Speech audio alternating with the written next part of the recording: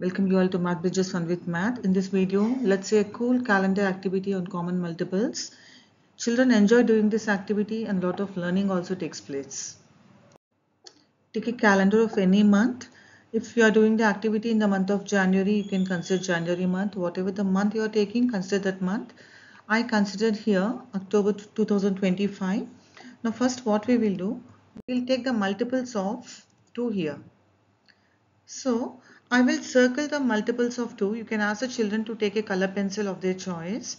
So let's circle multiples of 2. 2, 4, 6, 8, 10, 12, 14, 16, 18, 20, 22, 24, 26, 28, 30. As October is having 31 days, so we will get till 30. It's better to take 30 or 31 days. Instead of taking February, we have only 28 days. Now, let's take one more color pencil. We'll take the multiples of 3 now.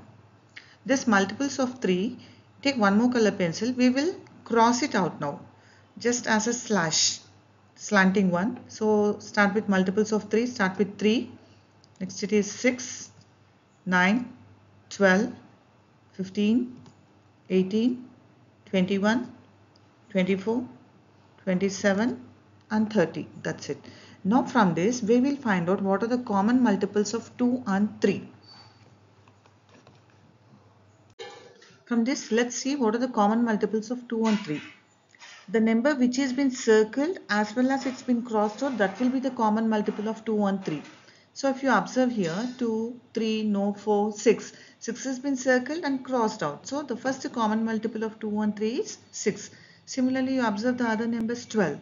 It's circled and crossed out. That means it is the multiple of 2 as well as 3. So the next number is 12. Similarly like that we'll get 18. You can see here. And next which is circled and crossed out, it's 24. And next is 30. And so on we'll be getting. These are the common multiples of 2 and 3.